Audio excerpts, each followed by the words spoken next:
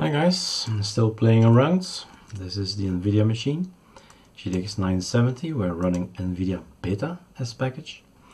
And I just made a video about the DRM, this is the one, DRM kernel mode setting. And we've added this to our grub, rebooted, all is fine.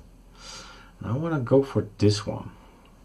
For basic functionality, just adding the kernel parameter should suffice. Done that. If you want to ensure it's loaded at the earliest possible occasion, where was I? Or noticing startup issues such as the NVIDIA kernel module being displayed after the display manager, SDM, GDM, LightDM, you can add these guys to the init RAM file system according to the mkinitcpios. And I've already another link open where it is explained, kernel mode setting. So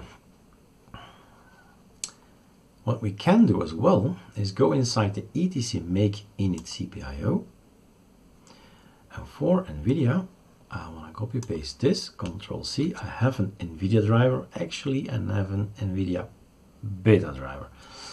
We'll see what happens, right? Trial and error. Nothing is lost if there are no documents on board.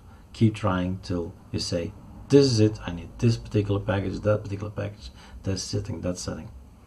And then you know, write it down. Save it in scripts, that's what I do, and then run it. So we need to go to here. There's only one thing that's a little bit vague. Where should I put it? So if anybody has a suggestion, please do, because I am a student and I'm just learning through error. mkinitcpio.conf. Am I? Yes, got there. So this is the file. Sublime text is installed this time. Forget about plain text. Go for Perl. Perl is a nice language, but even better, it colors the things that are important. And all the rest is explanations. You can read them, you have to read them.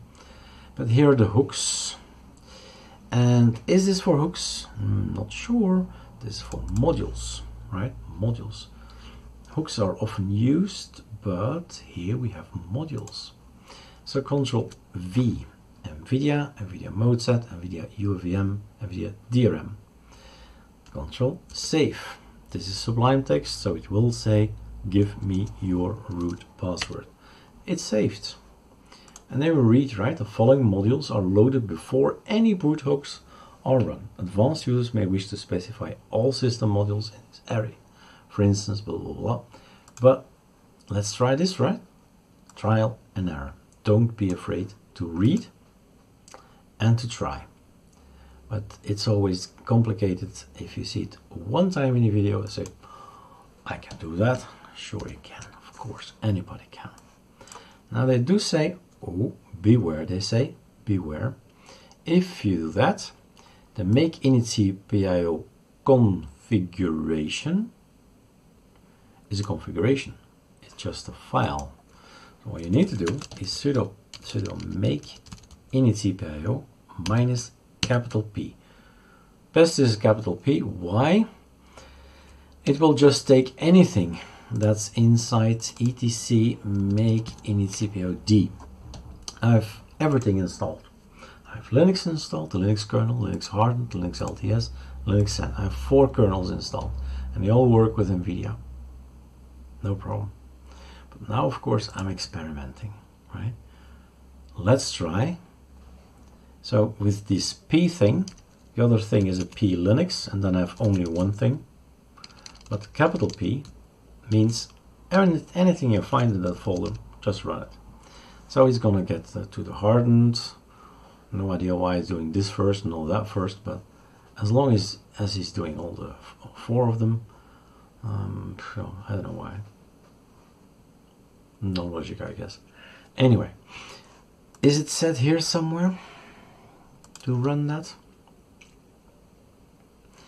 Regenerate, is that the line you should know? Regenerate the init RAM file system? I think so.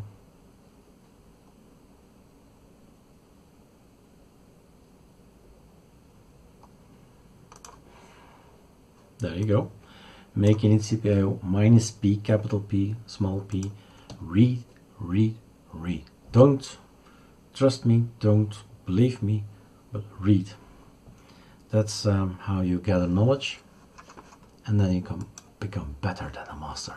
That's the point. That's why we do it, right? Learn and stay in control of your operating system. All right, I'll just wait, right? And then I'll reboot. Cheers.